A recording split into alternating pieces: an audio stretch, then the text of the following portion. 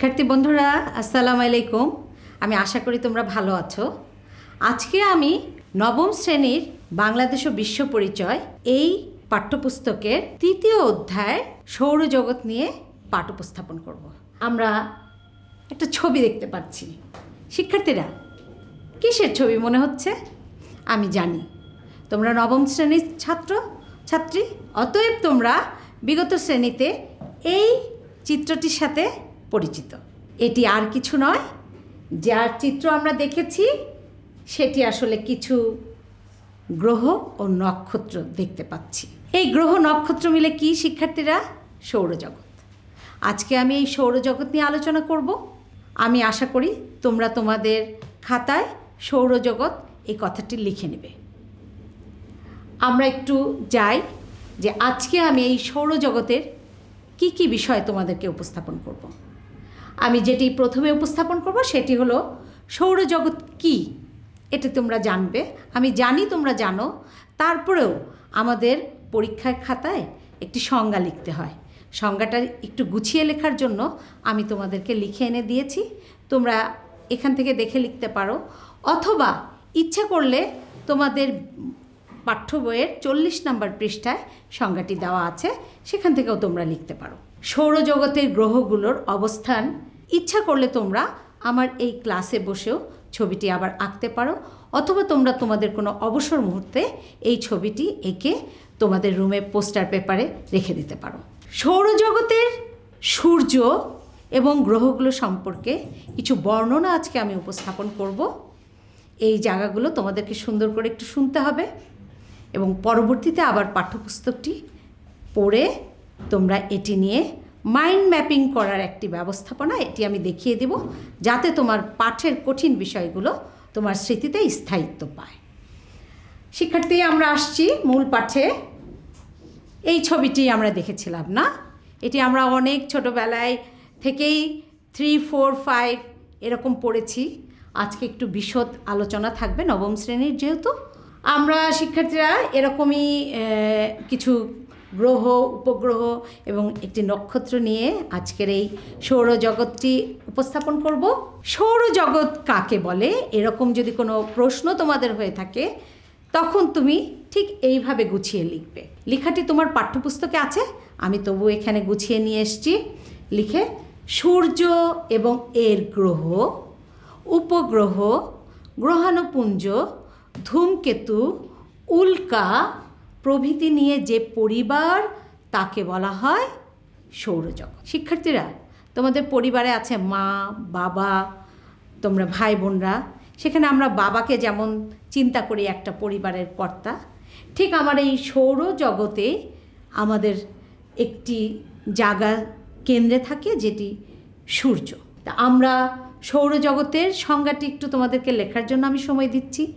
তোমরা এখান থেকে গুছিয়ে লিখো, আর যদি কেউ লিখতে না পারো তাহলে পরবর্তীতে পৃষ্ঠা নাম্বার 40 বাংলাদেশ ও বিশ্ব পরিচয় বিষয়টির সেখান থেকে লিখে নেবে। আমি আবার তোমাদের জন্য রিপিট করছি জিনিসটি, কারণ গুরুত্বপূর্ণ বিষয়। সৌরজগৎ কী? সূর্য এবং এর গ্রহ, উপগ্রহ, গ্রহাণুপুঞ্জ, ধূমকেতু, উল্কা প্রভৃতি নিয়ে যে পরিবার তাকে বলা হয় সৌরজগৎ। আমরা এখানে দেখতে পাচ্ছি যে একটি সৌরজগতের ভিতরে কি কি গ্রহ আছে, যেই সৌরজগতে আমাদের অবস্থান না। দেখি, আমরা জানি গ্রহগুলোর নাম অনেকেই জানি, তারপরে আবার একটু মনে করিয়ে দিতে চাচ্ছি। বুধ, শুক্র, পৃথিবী, মঙ্গল, বৃহস্পতি, শনি, ইউরেনাস, নেপচুন, এই 8টি গ্রহ এবং আরও 48টি উপগ্রহ নিয়ে এই সৌরজগৎ গঠিত। শিক্ষার্থীরা, আমি একটু গ্রহ যদি বলি, আমাদের চীনা পরিচিত গ্রহ যেখানে আমরা বসবাস করি সেটি কি? সেটি পৃথিবী। আর একটি উপগ্রহের উদাহরণ যদি বলি, তাহলে এই পৃথিবীর একটি উপগ্রহ কিন্তু আমরা পৃথিবীর থেকে দেখতে পাই, সেটি হলো চাঁদ।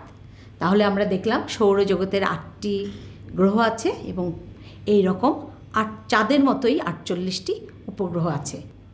সূর্য, যাকে কেন্দ্র করে এই সৌরজগৎ, সেই সূর্য নিয়ে আমরা একটু যদি দেখি, এটি সূর্য এরকমই দেখা যায়। সূর্যটা অনেক বড়, যেহেতু সূর্যটি অনেক বড়, কত বড় সেটি আমরা দেখি। পৃথিবীর 13 লক্ষ গুণ বড়। তাহলে পৃথিবীটা কত বড়, এর আবার 13 লক্ষ গুণ বড়, তাহলে অনেক বড় সূর্য। কিন্তু আমরা কি এত বড় দেখতে পাই? দেখি তো, পৃথিবী থেকে এর দূরত্ব 15 কোটি কিলোমিটার, এই জন্য আমরা অত বড় দেখতে পাই না। কিন্তু দূরত্বটা দেখো, 15 কোটি কিলোমিটার দূরত্বে অবস্থিত। সূর্যের উষ্ণতা দেখো 57,000 ডিগ্রি সেলসিয়াস।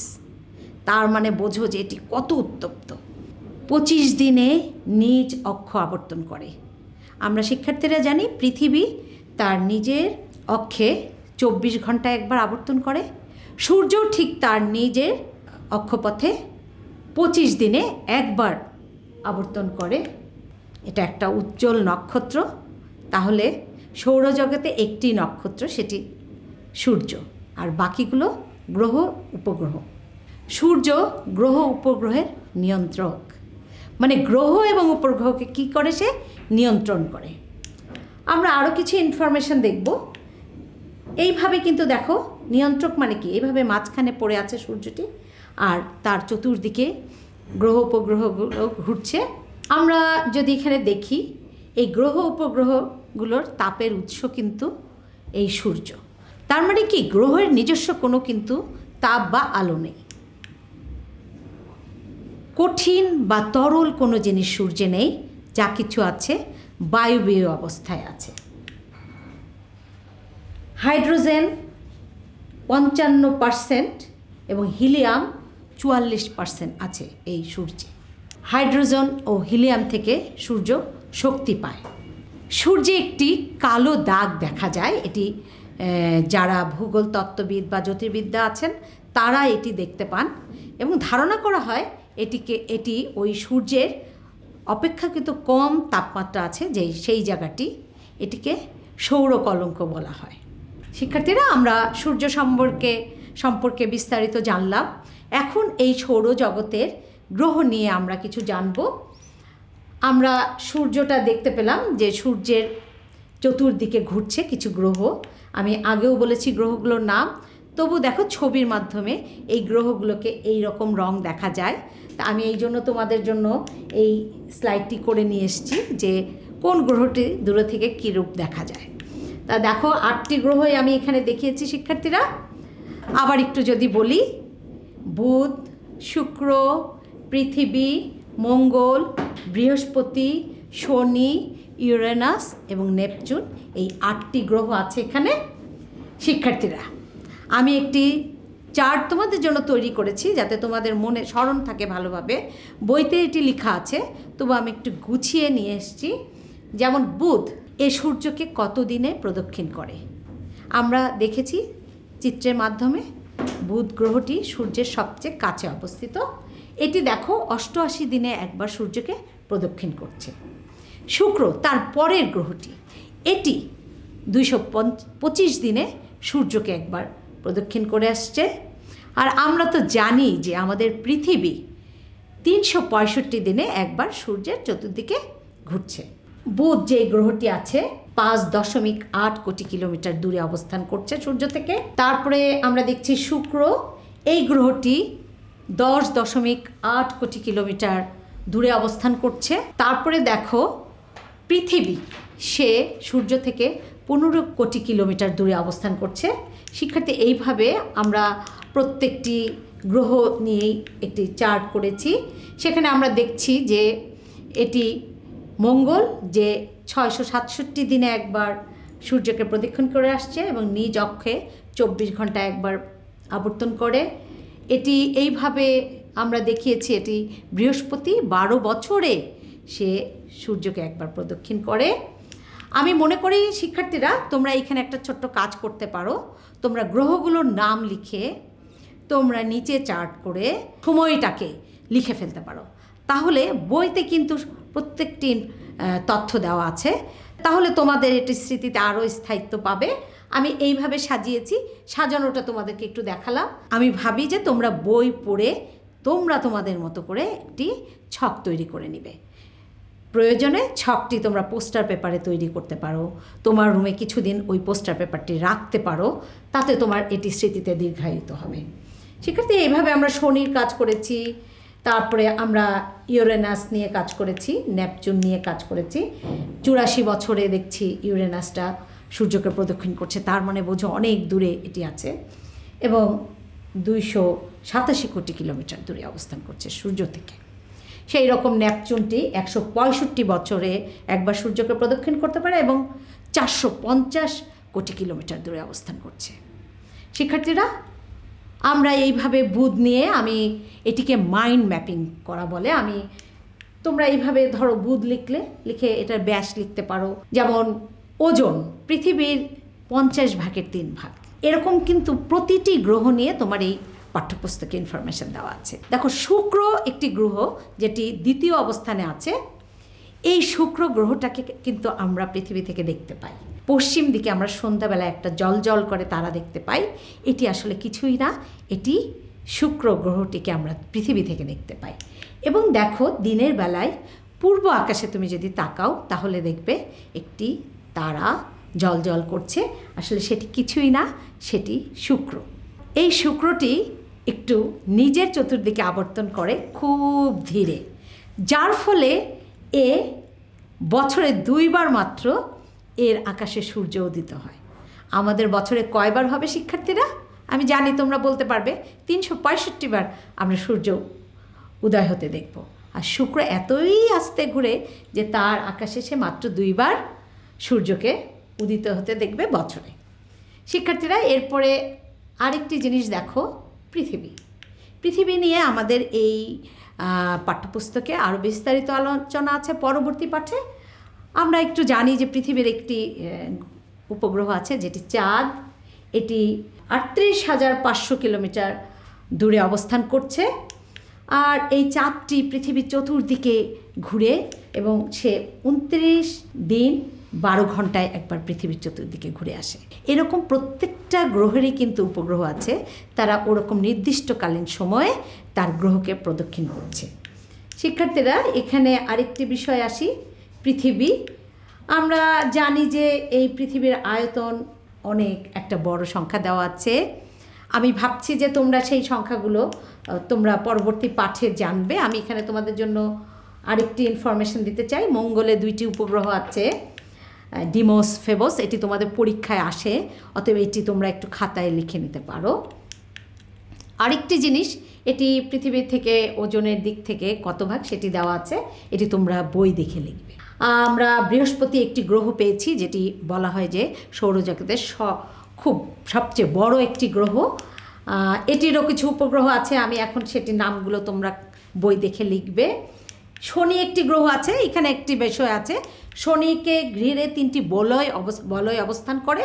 আসলে বলয়টি আসলে কিছুই না, ওই শনিকে ঘিরে কিছু ধূলি, কণা, বালু এগুলো ঘুরে, যেগুলোকে দূর থেকে 3টি স্তর বলে মনে হয়।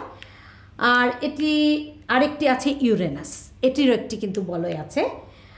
শিক্ষার্থীরা, এখানেও এর কিছু উপগ্রহের নাম দেওয়া আছে, তোমরা এগুলো বই দেখে খুঁজে লিখবে, আমার মতো করে সাজিয়ে লিখবে। এছাড়া মঙ্গল আর বৃহস্পতি এই গ্রহ দুটোর মাঝখানে কিছু ছোট ছোট গ্রহ, ঠিক না, গ্রহাণুর মতো জিনিস আছে, যেগুলোকে আমরা বলবো যে এগুলো গ্রহাণুপুঞ্জ। শিক্ষার্থী, এটিও তোমার এই বইতে দেওয়া আছে। এই পর্যন্ত যেগুলো করেছি সেখান থেকে তোমাদেরকে যদি কিছু প্রশ্ন বলি, সূর্য কি? আমি জানি তোমরা বলতে পারবে। গ্রহের কি নেই? আলো আর তাপ নেই নিজস্ব, সে সূর্য থেকে আলো এবং তাপ নেয়। শুকতারা কি? শিক্ষার্থীরা, আমি জানি তোমরা বলতে পারবে এটি। পৃথিবীর উপগ্রহ কি? এক কথায় বলবে চাঁদ। ডিমোস, ফেবস কি? আমি কিছুক্ষণ আগেই তোমাদেরকে দেখিয়েছি। শিক্ষার্থীরা, আমি ভাবি যে তোমরা পরবর্তীতে সৌরজগতের একটি ছবি তোমাদের পোস্টার পেপারে এঁকে নেবে এবং গ্রহগুলোর বর্ণনা করবে মাইন্ড ম্যাপিং করে। তাহলে দেখবে তোমাদের পরবর্তীতে পরীক্ষায় যে প্রশ্নই আসুক না কেন সৃজনশীলতার সাথে, সেটি তোমরা উত্তর করতে সক্ষম হচ্ছ। শিক্ষার্থীরা, সবশেষে আমি বলি, এই সৌরজগৎ নিয়ে আরও কিছু টিউটোরিয়াল কিন্তু আমাদের ইউটিউবে থাকে, তোমরা সেগুলো ইচ্ছা করলে দেখতে পারো। তোমরা সোলার সিস্টেম কথাটি বলে সার্চ দিলেই সেটি দেখতে পাবে। এছাড়া আমি তোমাদেরকে এই পাঠ শেষে একটি কথা বলতে চাই তোমাদের উদ্দেশ্যে। আমি শিক্ষক, তোমাদেরকে পাঠ উপস্থাপন করেছি। তোমাদের মনে নানা প্রশ্ন জাগতে পারে। তোমরা সেই প্রশ্নের উত্তরগুলো সমাধান করতে আমাদের ওয়েবসাইটে অনেক কিছু দেওয়া আছে। স্পেশালি তোমাদের কিশোর বাতায়নে এই তোমাদের অনেক সোর্স থাকে, সেগুলো তোমরা কিন্তু ব্যবহার করবে। শিক্ষার্থীরা, সর্বোপরি আমি একজন শিক্ষক হিসাবে শুধু পাঠই উপস্থাপন করি না, তোমাদের কিছু মানবিক দিক তোমাদেরকে উন্নত করতে হবে। সেদিক থেকে তোমরা তোমাদের ঘরের বৃদ্ধদেরকে যত্ন করবে, তাদের খোঁজ খবর নেবে, তাদের সাথে নিয়মিত কুশল বিনিময় করবে। সবাই সুস্থ থাকো, ভালো থাকো। তোমাদের সবার মঙ্গল কামনা করে আজকের মতো শেষ করছি। আগামীতে নতুন কোনো বিষয়বস্তু নিয়ে আবার উপস্থাপন করব। ধন্যবাদ সকলকে।